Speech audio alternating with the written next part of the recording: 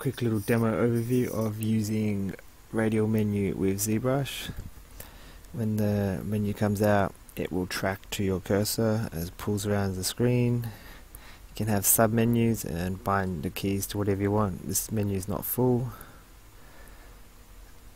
Subdivide the mesh. Send to the view. Undo, redo.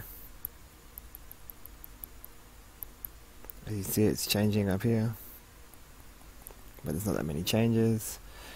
Change your brush, clay builder, Z remesher, pinch, hard polish,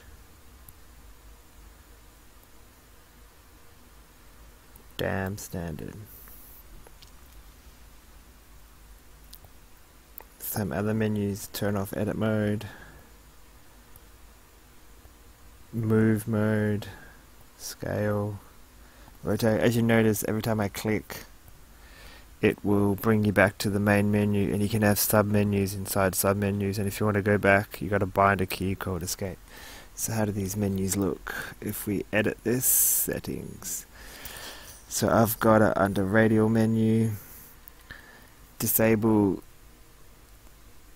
If you tell it to show sub-menu at mouse, it doesn't follow your mouse properly with the sub-menus, which is a bit weird. Activation, I have it as control right mouse. I'm just still testing these out. I've normally been clicking up on the actual Radial menu in the corner.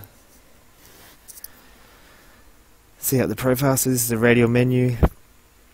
You can edit it if you've got a sub-menu. So you just click on the button and it will bring up the menu to edit, and you have a few options. If it's a sub-menu, you have to right click on it, and then it says this is a sub-menu, because if you normally just click on it, it'll go inside that menu. So I've got these other buttons that are disabled that I haven't set up yet.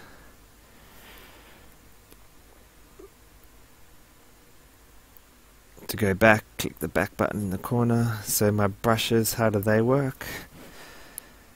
Right, there they are. So the damn standard is actually a picture that I've loaded in, and then it's a macro, and the macro for the damn standard is press the letter B, the shortcut, and so there are all the different shortcuts to the different brushes. 100 milliseconds seems to be working pretty good at this stage.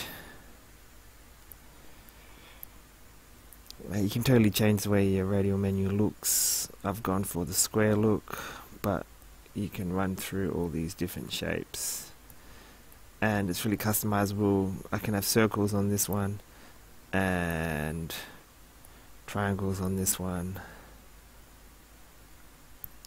to different shapes for every area. So if we look at our Radial menu in live mode, you can see it's all different. So it's quite powerful, and it's just an early setup to see how things go.